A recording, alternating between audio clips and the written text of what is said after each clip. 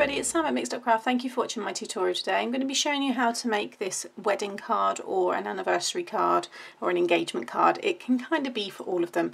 So inside it just says congratulations, which I'll show you in a moment. So I thought that way it will cover everything because I do need a few in my stash for future occasions. So I thought I would do a tutorial. So I've done this acetate style before, but it was probably about 18 months ago, something like that. It was in the earlier tutorials. If I find it, I will share a link for it up here.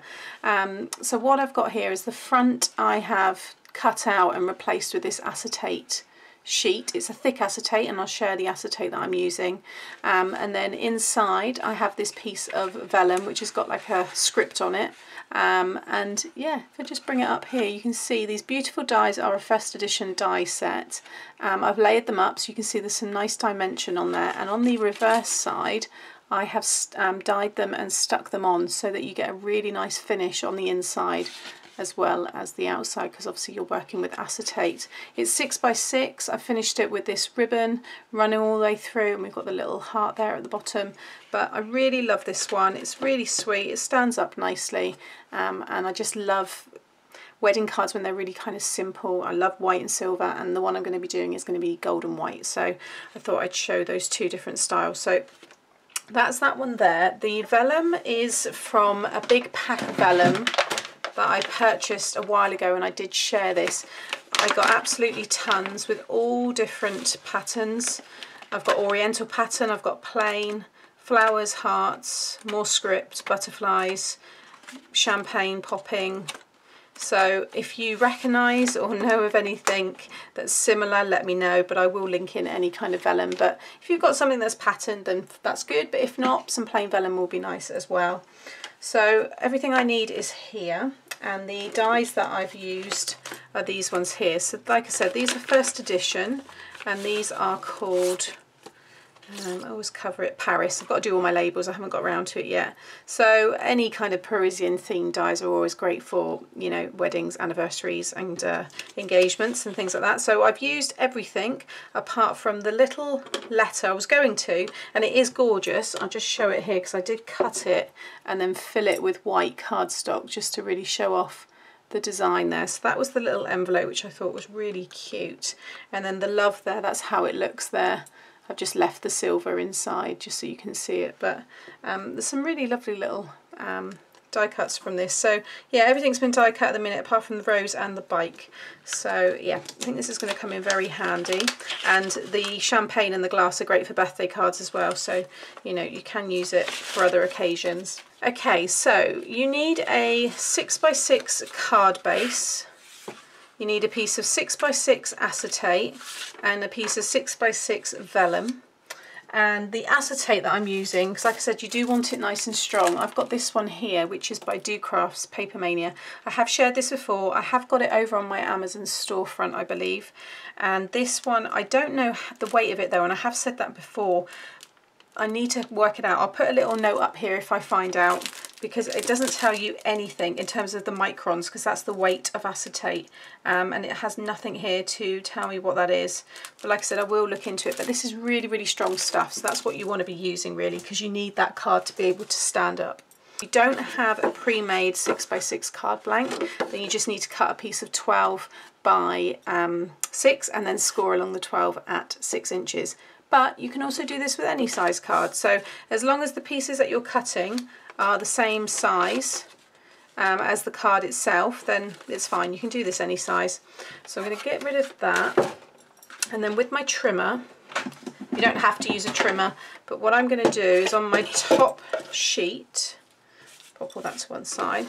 So it's going to be a top folding card. This top piece here, I'm going to pop it in, and this score line I'm going to line up with the 1-inch marker, and I'm just going to cut. So you're cutting that all away, and you're left with this little 1-inch, which now acts as a hinge for us to attach the vellum and the acetate. Now with these pieces here, you want to cut another piece that is 1-inch, and that is going to be the piece that we have on the back to sandwich the acetate in between. And then you want another 2 pieces of 1-inch for the bottom. Okay, and then you've got that piece left over if you need it, or if you've cut one wrong. So you should have 3 pieces of 1 by 6 or whatever size you're using, and then your card blank that looks like that. Okay, so that is everything. It's now a matter of putting it all together, and it's actually very, very straightforward. So these are all the bits that I've got to decorate. I'm also going to show you a few little tricks with die cutting. So pop all those there because I don't want to lose anything. Okay, and that's for that as well. Right. So this piece of acetate, make sure it's clean. Mine are pretty good because they've just come out of the packaging. This is going to sit inside here, and it should sit perfectly. If at this point it doesn't, go and recut it because you do want it to all line up. That's going to fold over like so. So what you want to do first of all is stick some tape along this inside tab. Now I'm using the red liner tape because it's really strong and it sticks really well to acetate. That's my preferred one, but that doesn't mean to say that there's not other good ones out there. It's just the one that I like to use. So I'm going to run 2 strips along there, and always make sure you go over your tape with a bone folder or a ruler and just get all those air bubbles out. And then I'm going to stick my vellum inside the card as if it's the front, so make sure everything is nicely lined up. Make sure you focus on the bottom part of the card. If the top is a little bit crooked, that's fine because this hinge is going to cover all of that anyway.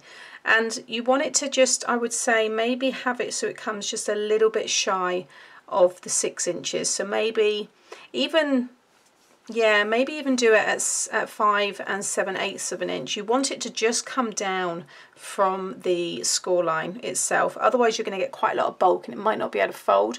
So I will put a little kind of caption up just to say actually maybe cut it so it's 6 by 5 7/8. Just so you don't have all that bulk, but you want to make sure that you get it right down to the bottom part so you've got that little bit of gap at the top. And then you're going to bring that piece over, and again go over it with your bone folder, and you'll know if it is too bulky because it wouldn't fold over perfectly, because obviously I've already scored this because it was pre-made. It folds perfectly, and you want it to just fall down like it would any other normal card. And because this is heavy acetate, it's pretty much the same weight as the card blank itself, which is about 300 GSM, so it is pretty strong stuff. Okay, so that's that piece now all in place.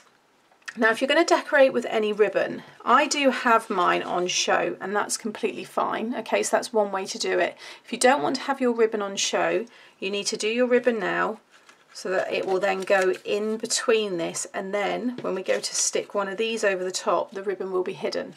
But I actually quite like the ribbon on show, so it's entirely up to you. Just do it at that point if you do want it hidden.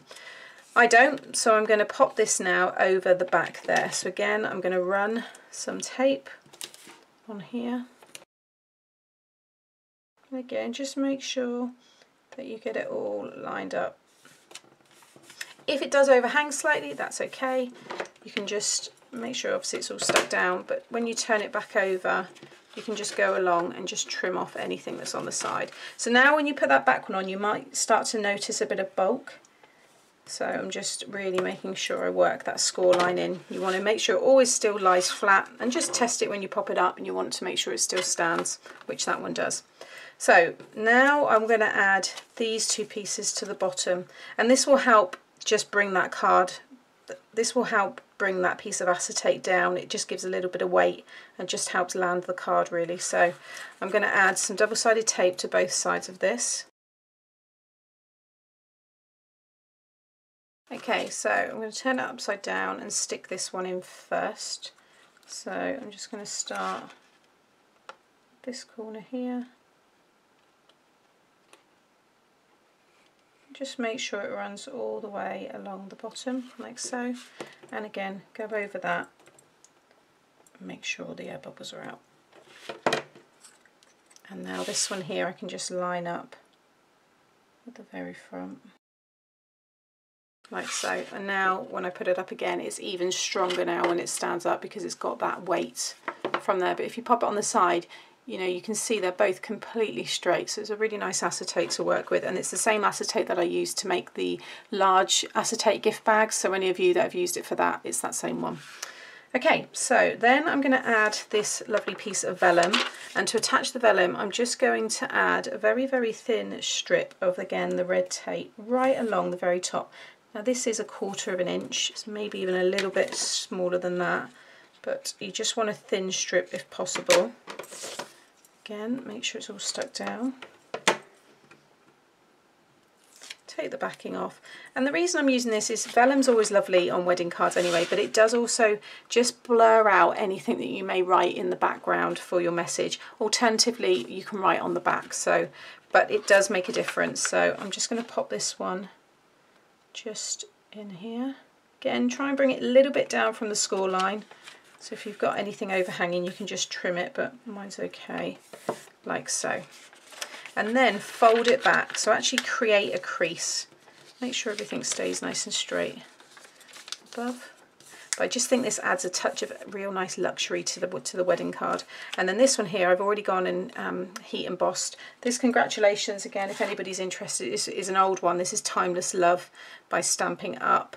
It might have even been a celebration, I don't know. Something tells me it might have been. I always cut the sides off, so anyway, that's the one I've used. You can always look them up. So lots of people always sell these things on eBay. So this one is going to stick inside here. Okay, so now onto the decoration. So I've got everything here. So first of all, I'm going to add my ribbon. So what I want to do is, I don't want it going through the vellum, so just the actual front here, but I'm going to wrap it around twice because it's so thin. So I'm going to do one. Again, I don't want to go over the vellum, I want to go on top of the vellum. 2. So now I want to make sure the ribbon is all nice and flat. Okay, like so. So then I'm just going to trim that off. Oh, these scissors are so sticky, and then my snips, so I need to sort that out because that's really bad. That's going to be for the bottom.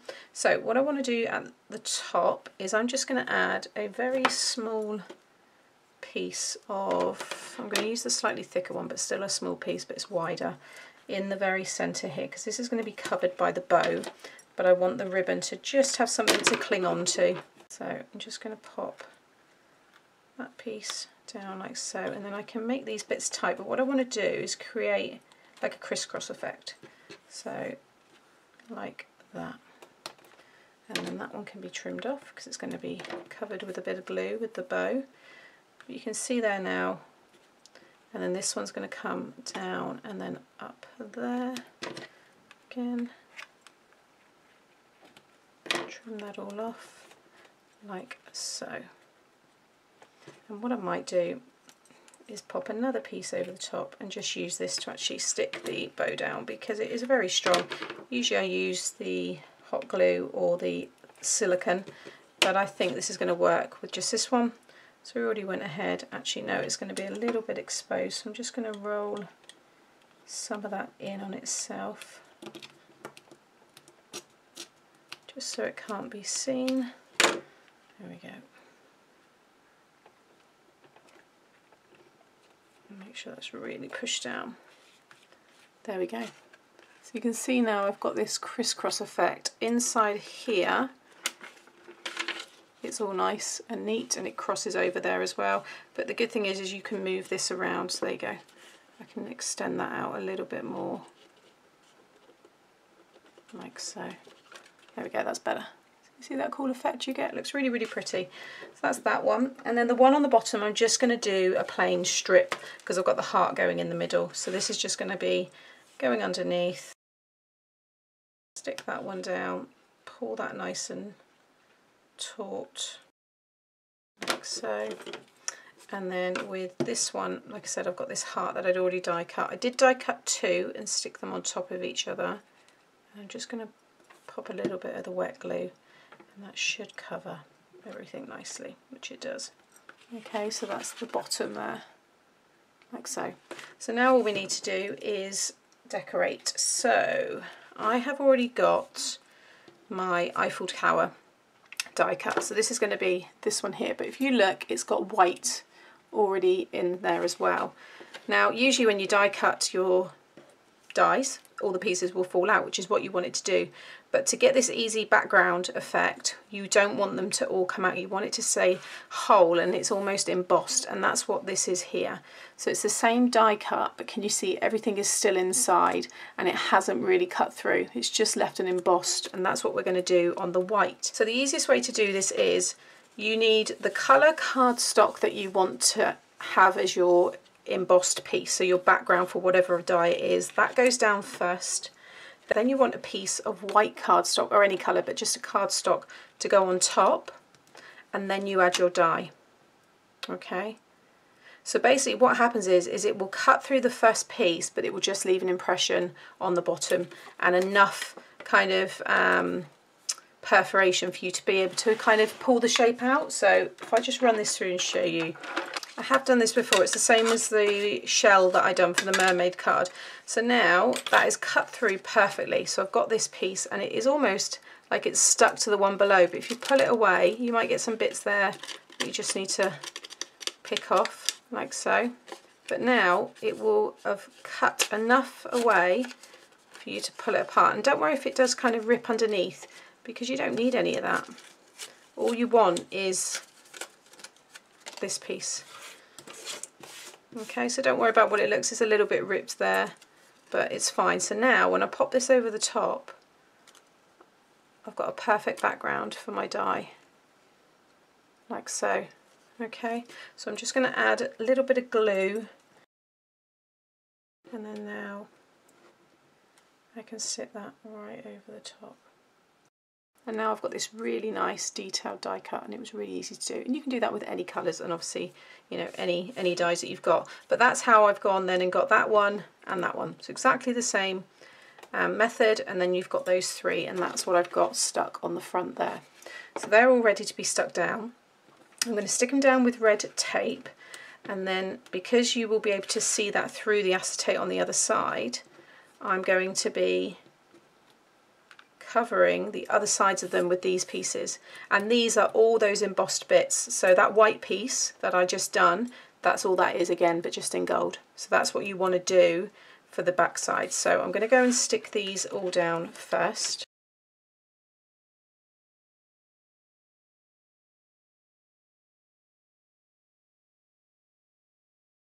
Okay, so that's those stuck down, and then underneath, so you can see there, just about picking up, you can see all the tape. So that's now where you just want to stick these pieces directly over. I mean, if you want to die cut them the same way that you did the front one and have the white on it, then by all means, but because this is on the inside, I've just kept it that little bit plainer, but they will literally marry up perfectly and cover the inside. So again, I'm going to just stick them down. There you go guys, two really cute cards. I think they're lovely. I love that they're going to work for, you know, wedding, anniversary or engagement. Working with acetate, I just think it's really quite special when you do kind of an occasion card like this, and especially with the vellum, it does give it a touch of luxury. So let me know which one you prefer, whether you're a gold or a silver person, and yeah, give me a thumbs up if you've enjoyed today's tutorial, and subscribe to my channel so you get to see more. Thanks for watching, bye!